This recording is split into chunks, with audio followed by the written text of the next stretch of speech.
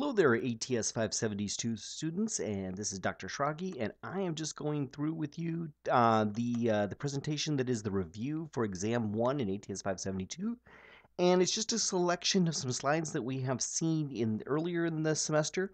And most of this is stuff that's actually quite clearly explained on the review sheet as well, but just to kind of tie it back together to stuff that we have seen in previous lectures. If we go back to lecture 1, we see that one of the things that we need to talk about is the two main ways that we can describe rotation in the atmosphere. There is circulation, which is a macroscopic measure of rotation on a finite area, or there's vorticity, which is defined at a point. It's a microscopic measure of rotation. And we kind of actually avoided saying the circulation theorem itself. You might remember we just sort of briefly mentioned that the circulation theorem itself is about changes in circulation, but we kind of talked about it more in the context of just defining circulation and how circulation is that path integral. Is that a path integral or a line integral? I always forget. As we go around a path out along a closed loop in a counterclockwise way, we did some examples, and we did examples that were horizontal, and we talked about like the circulation around a rectangle or the circulation around some circle, but it also works vertically. I mean, you can make the circulation around some vertical circulation feature like the sea breeze or the Hadley circulation or so on. That was a contrast to vorticity. Now, remember, there were a couple of different ways to define vorticity. If you just want to think about vorticity as the curl of the wind, del cross, and then a three-dimensional wind vector, be that absolute or relative, you can get two different measures of vorticity: absolute vorticity, omega A, and relative vorticity, omega, just regular omega. And that is a way of defining vorticity, although in practice, only the vertical component of that tends to be what we're interested in on synoptic scales. And so typically what we do is we take k hat dot that cross product to give us our two main ways that we define that we define vorticity as scalars. Zeta being relative vorticity and eta, that little n looking thing, as being the absolute vorticity. Make sure you know things like what are the units of this and so on. So if we continue on, then we can see how there's a connection between relative vorticity and circulation. Circulation applies to an area, but as you get that area smaller and smaller and smaller, as you bring it down closer and closer to a point, then you get a value closer and closer to the relative vorticity at that point. There was a vorticity equation, which, like the circulation theorem, was really about the change in vorticity. The vorticity equation is about rate of change of vorticity, and we actually worked through and got ourselves into different forms of vorticity.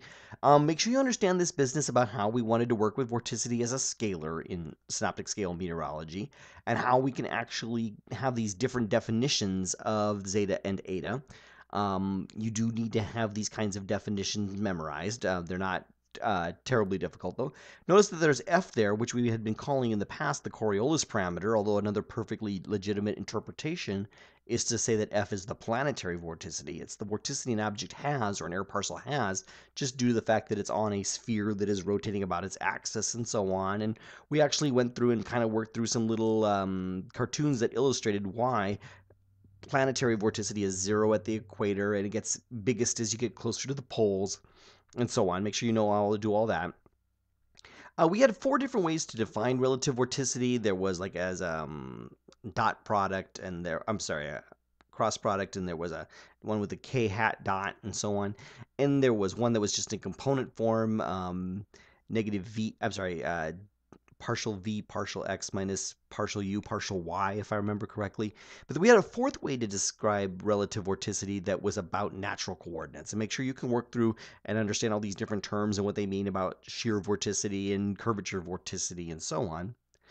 All right, so we were talking about vorticity equation as a way of describing cyclogenesis, and it's a nifty little equation because it just has that partial zeta partial t on the left hand side. It's a nice way of describing cyclogenesis, the change in vorticity at location, and it certainly has some things in it that we liked to look at, like the advection of vorticity, for example, and there was even a beta term and so on. But then there's other things in there like a stretching term, which we talked about how a stretching term worked, or how it worked in the vertical direction when you stretch like the updraft of a thunderstorm or something like that.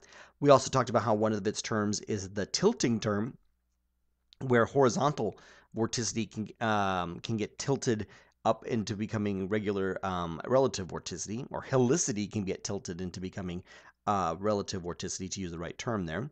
We talked about how there is a solenoid term in the vorticity equation, where if you have a baroclinic atmosphere where contours of pressure, isobars, are crossing contours of density, that is isopicnics, you have the generation of vorticity from this baroclinicity, whereas a barotropic atmosphere wouldn't have this.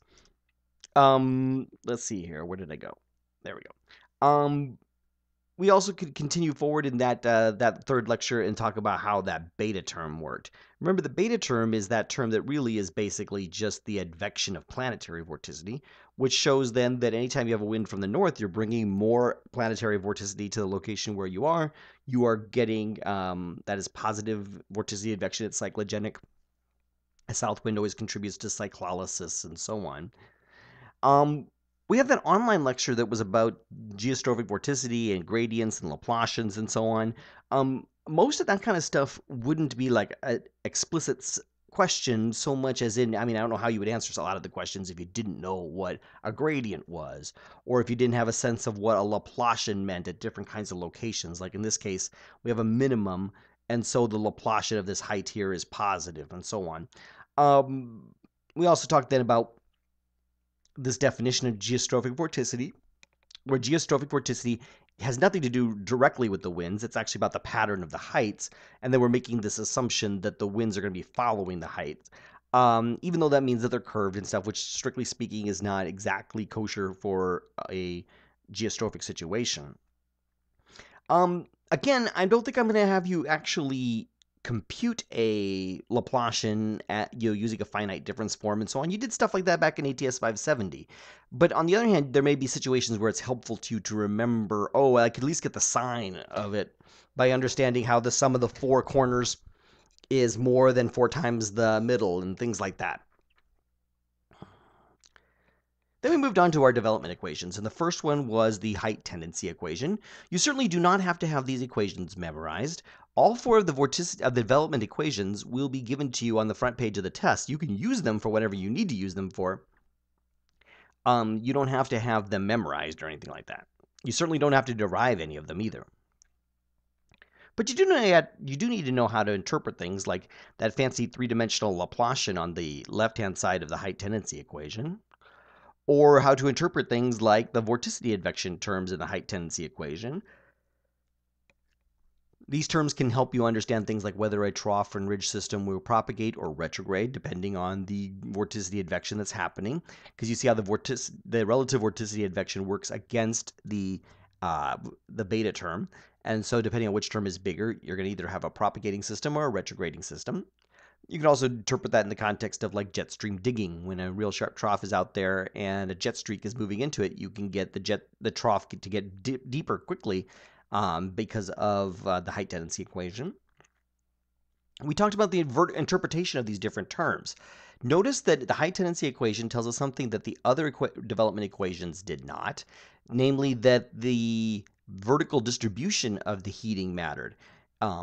We had terms in here like warming increasing with respect to height, or cooling decreasing with respect to height, or warming decreasing with respect to height, and so on. Make sure you know those. Okay, then we moved on to Hirschberg-Fritsch, and Hirschberg-Fritsch had this sneaky lid assumption in it. Make sure you know what the lid assumption was, why we had to make it, or what it means for us, and so on. But once you have the Hirschberg-Fritsch equation, again, we don't need to derive it, and you don't need to memorize it. I'm providing it to you on the front page of the test. Well, then you need to be able to like interpret things like, why did that heating in that layer make the bottom of the layer get closer to the ground? Why did heights fall? Why was it more effective if the heating was higher up in the atmosphere and lower or less effective if it was lower? How do we interpret that in terms of like a deep layer of heating where most of the heating is actually happening below the bottom of our layer and so on? Notice that there was no dynamics in the Hirschberg-Fritsch equation. There was no vorticity or vorticity advection or whatever. Well, Hirschberg and Fritsch would say, yes, there is. It's just hidden in there. It's hidden there in the form of the temp like the temperature advection happens around a cyclone, and the cyclone is where the vorticity is happening. But the vorticity itself, according to Hertzsprung-Fritsch, isn't what's changing the heights, it's the thermodynamics. That's very different than what Pedersen-Sutcliffe says. Now, Pedersen-Sutcliffe did need that lit assumption, but they did need us to be able to define something called the level of non-divergence, which can in and of itself be a very difficult thing to define. But we got ourselves to a form of the Pedersen-Sutcliffe equation. Again, you don't need to derive it and you don't need to memorize it. It will be on the front page of the test. You'll just have to do things with it. And this change in geostrophic vorticity at the surface is hard to think about, excuse me, until you realize what it's really talking about is just the formation of closed isobars. Geostrophic vorticity is about how closed the features are. Is the wind going around and around in like a circle as it flows around isobars? And so this is really about cyclogenesis in the sense that you and I are thinking about it, the formation of cyclones. And if we then took a look at this here, we could see that there were differences between what Hertzsprung-Fritsch said about the distribution of heating and what Pedersen-Sutcliffe. Both of them said that it was about heating, in this layer, but Pedersen-Sutcliffe is very clear that it isn't uniform heating that matters. It's the Laplacian of heating. You have to have a focused area of maximum heating for the Pedersen-Sutcliffe equation to tell us that cyclogenesis is going to be happening. And we actually worked through this business, like over here on the right, that's supposed to be uniform heating, whereas on the left, that is like an area of heating. And we talked about the differences in the interpretation between the two equations and so on. And then similarly, when we talked about like the dynamic terms like vorticity, advection, and so on, in Pedersen-Sutcliffe, it only mattered at the level of non-divergence, which is why we make things like 500 millibar charts with absolute vorticity contours and height contours on them. We want to be able to make some kind of approximation to the absolute vorticity advection. All right, Zwack-Akasi was our final development equation. We started with a form of one of the steps along the way for the Pedersen-Sutcliffe equation, and made a few different assumptions and rearranged the terms and integrated it vertically, and you end up with this form of the Zwack-Akasi equation. Again, no need to memorize it. It's no need to derive it. That's not the point. It's working with it. Notice that it had slightly different things to say. Unlike Hertzsprung-Fritsch and Pedersen-Sutcliffe, Zwack-Akasi specifically said that actually things like vorticity advection, negative v dot del eta, it does not matter what level of the atmosphere it happens. All the vorticity advection at any level works for being cyclogenic. That makes sense. It should be probably any level. Same with like vertical distribution of heating. Now, we worked through the business of all of this, how that double integral in the vertical component works and so on. We showed how some of the layers were less effective, but they were added more times, and other layers were more effective, but were added fewer times. And it doesn't exactly work out that every single layer of the atmosphere is equally effective according to Zwack-Akasi, but it is actually not that far off. Basically, any place in the atmosphere you have heating, be that diabatic heating, adiabatic heating, advection, whatever, you are resulting in cyclogenesis effects at the surface. So then we had like a handout, and we actually went over some of this stuff showing like the differences between the 4 different development equations and what each of them tells us about the role of vorticity advection. The difference between what each of them told us about the role of heating in the atmosphere and so on. And really that's all we had to do. You just needed to get through all that kind of stuff and go study the handout, and you'll be ready to take the test. All right, please let me know if you have any questions about this, and I'm sorry for the delays in getting this information to you guys. All right, we'll talk to you later. This has been Dr. John Schrage.